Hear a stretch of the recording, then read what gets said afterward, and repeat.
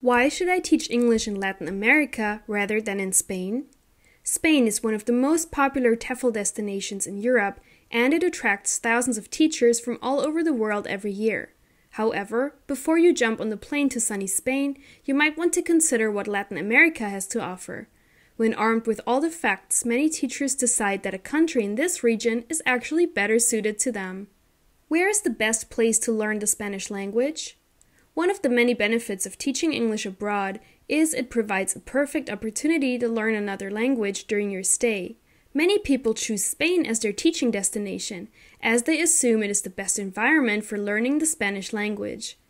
However, the reality is that the Spanish spoken in Spain uses an accent and slang that is very different to anywhere else, to the point that Spanish speakers from other countries can find it difficult to understand.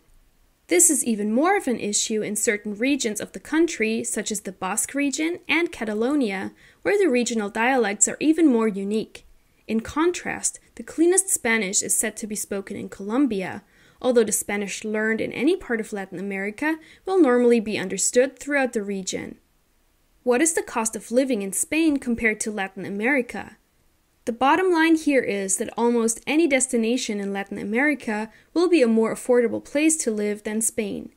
The majority of teachers who head to Spain will live and work in Madrid or Barcelona, where the cost of living is very high.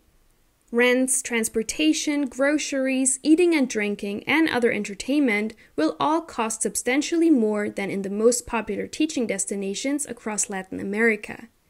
For example, Santiago is one of the most expensive cities in the region, but it is still at least 20% more affordable than Barcelona. If you choose Mexico City as your destination, you will not only find a huge number of teaching jobs on offer, but also a cost of living that is around half of that in Madrid. When you add up the savings you can make on everyday expenses, you should find you have plenty more left in your pocket each week when working in Latin America than you would in Spain. Due to favorable exchange rates, any money you bring with you to Latin America will also go that much further than anything you take to Spain. How do work visas differ between Spain and Latin America?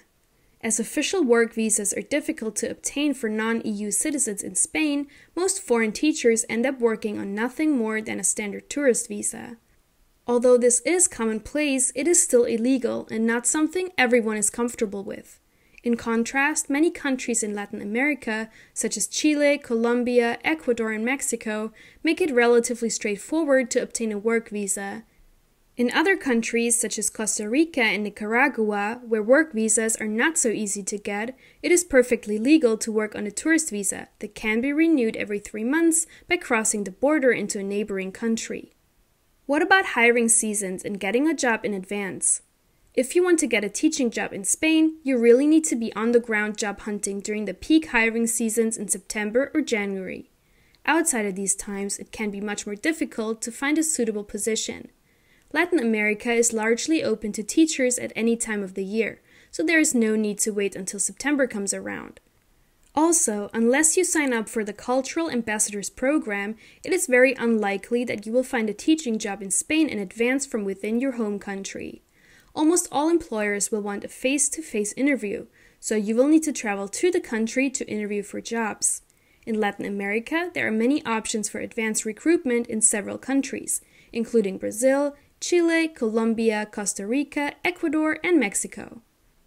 What other advantages does Latin America have over Spain? One big advantage that applies to teachers from the USA and Canada is the difference in time zones. Latin America falls within the same time zones as these countries, making communication with friends and family much more straightforward than if you're living in Spain. Also, the physical distance is generally less, which makes it more practical for teachers from North America to head home for a visit during holiday times than it is when coming all the way from Europe.